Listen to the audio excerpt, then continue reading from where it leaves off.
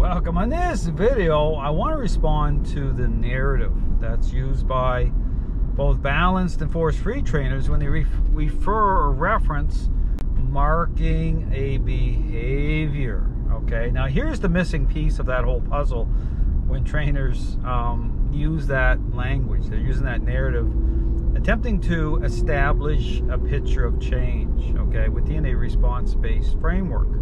Is that what's happening here is that trainers are not actually reconciling the current state of the relationship, okay? When they make statements like that, they're assuming things that more often than not simply aren't true based on the current state of the relationship and the perceptions of the dog.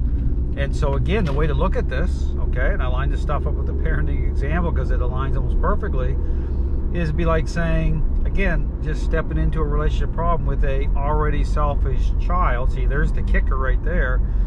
And simply starting to use motivators, okay, to get the child to, say, make their bed and pick up their toys, do good deeds.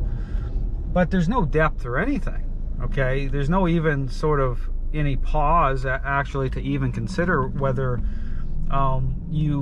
whether doing it that way presents a problem, sets up a counterfeit picture by way of a total lack of regard as to how dots are connecting and the absence of influence itself by way of how a parent is interacting with the child.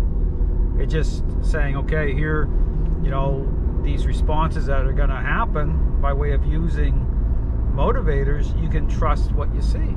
I mean, just really think about that. This is where people are not, the dog training community as a whole isn't stepping back from any of this to apply critical thinking.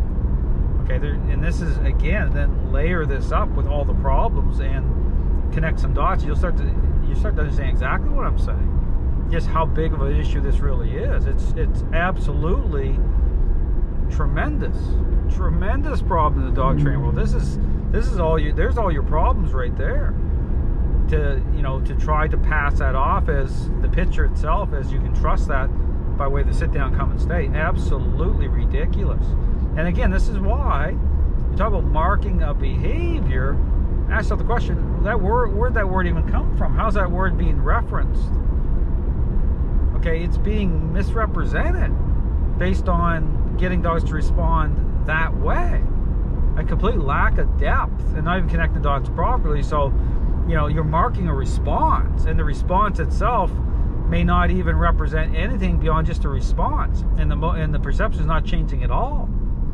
So the word behavior doesn't even belong in that, and this is the problem. I understand that to be the same thing. It'd be like, say, with a child making their bed, marking the behavior. Well, what the heck is that? Now you used an Xbox game, you bribed your way, because again, then we talk about this issue about when does bribery become bribery. It becomes bribery when you don't even take any time to even consider the current state of the relationship. That's when it becomes bribery, when, say, a child's already become selfish.